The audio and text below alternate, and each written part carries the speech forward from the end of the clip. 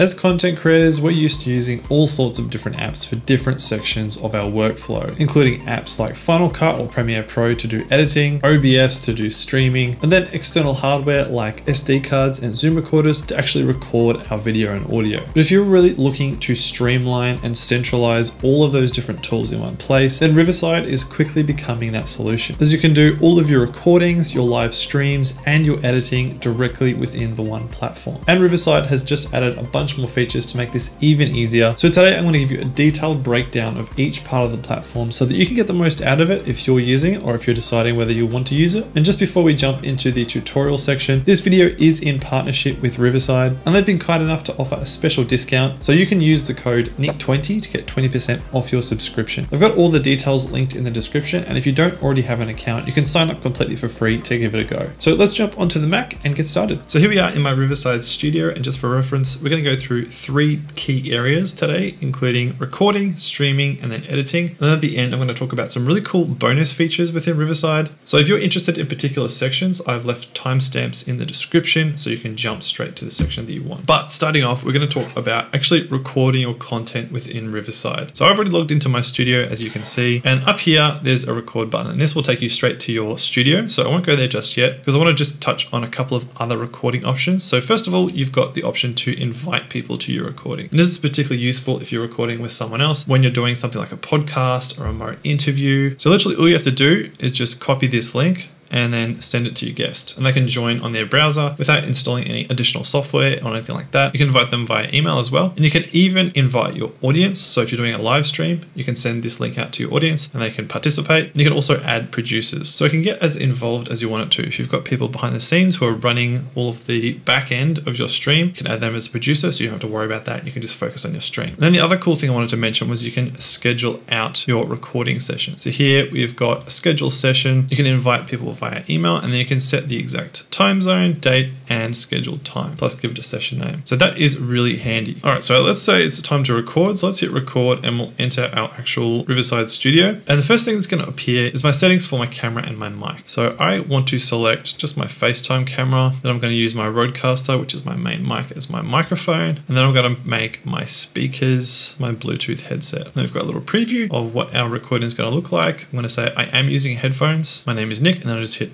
join studio. And there we go. We're in the recording studio. As you can see, there's an invite link ready to go here again as well if you want to invite someone. But I'll just quickly take you through some of the settings to optimize in Riverside so that you can get the best quality. So first of all, just over here on the right, you've got echo cancellation. So if you're not wearing headphones and you're hearing a bit of echo or feedback from yourself or your guests, you can turn that on. Generally, Riverside does a good job without it, so you probably won't need it. Next, let's go up to the settings option here. Then if I go to recording, we can see we can record video and audio or just audio. So that could be useful if you're just doing audio podcast, for example. And then down here in video, we've got standard resolution, which is generally recommended depending on your internet connection speed, or you can record up to 4K HD, which is pretty impressive considering we're recording directly into a browser. And that's currently what I've got it set to. You can also do just up to 1080p, which probably might be ideal for this type of video since my FaceTime camera is only HD anyway. But generally, if you want the highest quality settings, go up to 4K as long as your webcam supports that. And then you know you're going to get the absolute best quality out of Riverside. So let's just close that. Then from here, there's a few other things we can customize. So over here on the right, we've got brand, and you can select a theme. So if we just click through these different themes, you can see they're all pretty different. And there's some really nice ones in there. I think Sugar Plum is generally my favorite. I like this purple and blue. You can also adjust the name badge just with this style buttons here. That bold is usually my favorite. You can also adjust the video frame style, so you can make it fill the entire screen like that, or just make it fit. You can even add a custom logo if you're doing it for a branded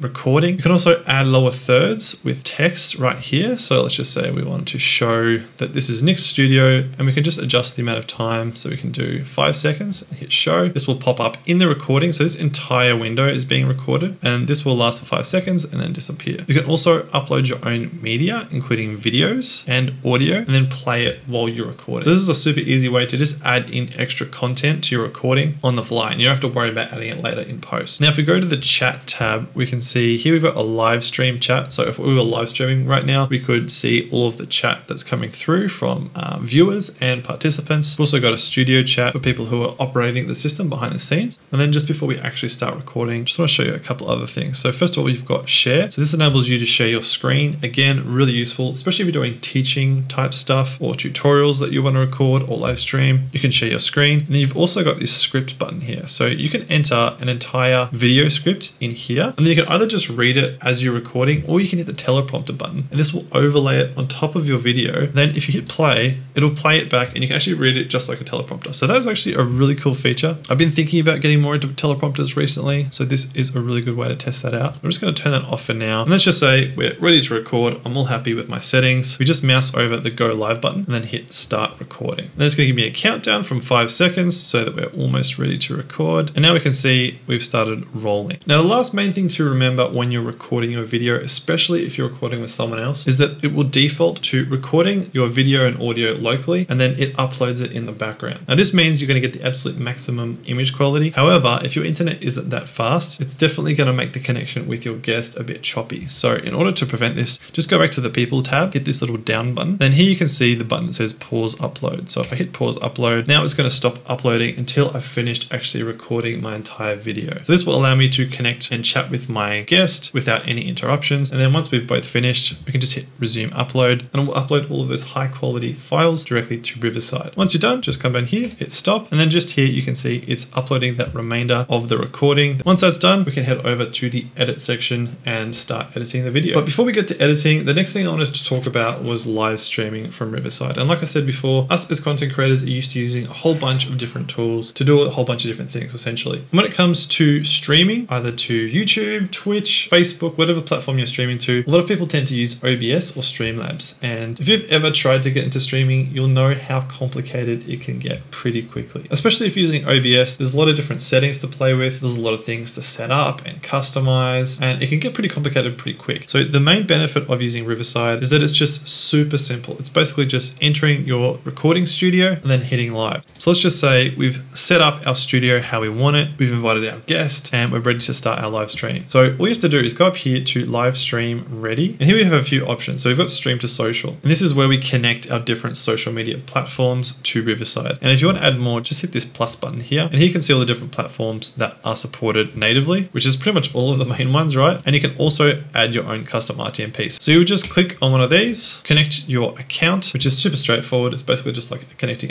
any other type of account. I've already connected my Twitch account and my YouTube account, and then you just choose the ones you want to stream to. So say I just wanted to stream to YouTube, but not Twitch. Just make sure this is checked. If you want to stream to both at once, you can turn that on. We can see they're both highlighted. And this is the beauty of Riverside. You can stream to pretty much as many platforms as you like all at once, which again, if you use OBS, you can pretty much only do one at a time. So this streamlines the whole process. And then once we've got all our platforms connected, we can share our audience links. So we just copy this link, kind of like we saw earlier, share it with our audience, and then they can join the stream directly from their own browser. You can also adjust some settings here. So we can adjust the video quality. Again, depending on your internet connection, if you've got a good upload speed, then go for 1080. If your internet speed isn't quite so good, 720 is a good option. And then once we're ready to go, just go down to go live and then hit that button right there. And once again, we're going to get a countdown. And now we are streaming. Once again, the beauty of Riverside is that it's recording directly to the platform. So even our live stream will be saved and we can edit it later. And you can even get a preview up here of how many people are viewing your live stream. Obviously right now, since I'm just doing a test, there's 0, but this will give you an estimate of viewers when you're actually live. And that's really as easy as it is to live stream. Again, if you go to the chat section, we can go studio chat and we can talk to hosts, producers, and even the guests without the messages having to go over the main public chat. And if you do want to monitor the public chat, you can just go live stream chat here. And this will pull in all the chat from anyone watching from your Riverside studio. Again, once we're done, we just hit stop. This will end the live stream and then start uploading the recording to Riverside so you can edit it later. Which brings us to the third section, which is editing. And like I said, the biggest benefit of doing your editing within Riverside is that all the files are just in the one place. For example, with my podcast with my friend Sanji, we used to record our podcast in person, and that involved setting up cameras, using SD cards, setting up different mics, recording to different computers. Like there was just so much involved. And then once we'd actually recorded it, we'd have to upload huge video files and audio files, cloud platforms. And then I'd send it to Sanji and he'd edit, and then he'd send it back to me and I'd download and upload. It was just a huge process. Whereas with Riverside, pretty much all of that grunt work is really just taken out of the equation because you record directly into Riverside. So now Sanjit will just invite me to his studio. I'll join from my end, connect up my microphone and my camera. We'll start recording, finish the recording, and then everything will be uploaded straight into the Riverside editor.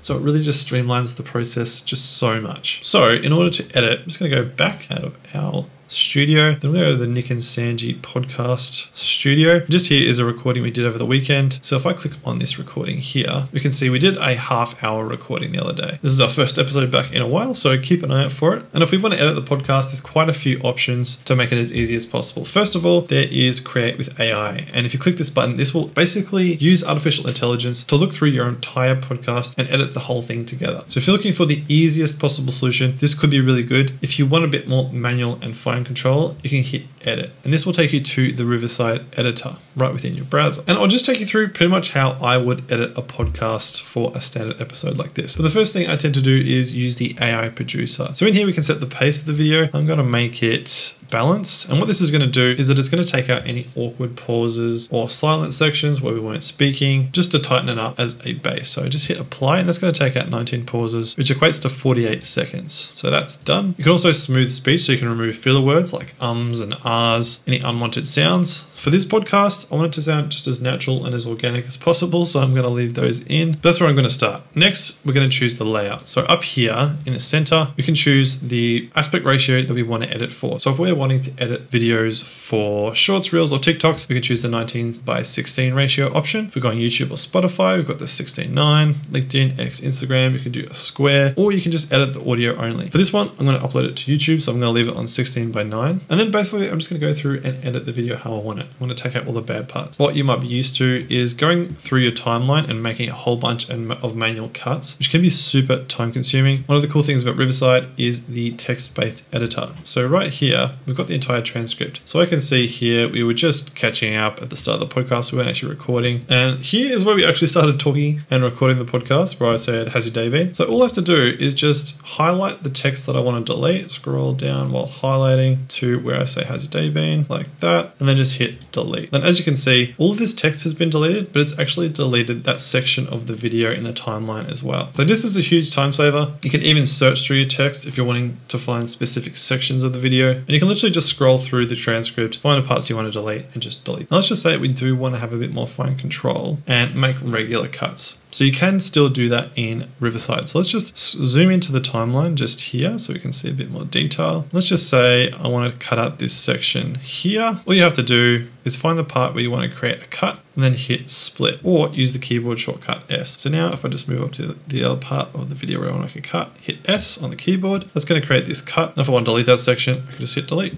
and boom, it's gone. Now I actually don't want to remove that, so I'm going to Control Z undo. But if we zoom back out, we can also see up the top here, we've got different sections of the video, and this has been created automatically with AI. And one of the cool things is you can just literally drag and move these sections around. So that's another super easy way to edit within the Riverside editor. You could delete these sections if you wanted to. You can pretty much do whatever you like. You can even rename them and modify them, adjust the length. Next, one of the really cool new features of the new Riverside editor is you can add music finally, which is super cool. So we just go in here, hit add music. And then within Riverside, you've already got a whole bunch of music that you can use just right in the browser. So we can just hit play, get a bit of a preview of how it sounds. And if we like it, we can just hit plus. That's going to add it directly into our timeline. And we can just move that around just like a normal editor. So we can move it to the start, and we can do this for the whole video, add as much music as we want. If we want to add our own music, that's really easy to do as well. Just hit upload in the music section and just drop that straight into your timeline. You can also add images now in the editor. So let's just say I wanted to add this because we were talking about AI. I can just click, and just like that, it's added it straight into our video. And again, we can drag it out, make it as long or as short as we want within the actual timeline. We can also scale it in the window, move it around. So this could be really handy for adding things like logos, any graphics that you might be talking about, informational content, anything you can really think of in image form that you want to add to your video. You can do that really easily like that. You can even add custom masks like circles or squares. So it's really customizable, which again moves Riverside really in the direction of replacing a regular NLE like Final Cut or Premiere Pro. You can also add your own custom branding, pretty much the same as what you could do in the recording studio. So you can add your own logo. If we add a background, so let's just say we wanted to add something like this, this will actually add a background to our video content like this. And again, you can really customize customize it so you can make the corners more rounded and nice. I like that. We could even swap where the videos go. So there's a whole bunch of customization to make it look how you want it to match your brand. You can also change the layout. So this will automatically swap around depending on who's speaking. So you could do smart scenes, which will just automatically find the best layout for maximum engagement. So if I click this one, if I'm speaking in this section of the video, it's going to cut to me. And then if Sanji speaks, it's going to cut to him. If we're both speaking, it'll have both of us. You can also do split screen. This is more useful if you have multiple participants. So obviously it's just got me and Sanji, but if you had multiple people, you could have all of the ones who aren't speaking on the side here and then the main speaker here. And then we've got the regular grid like I had just before. So this is just going to have both of us in the shot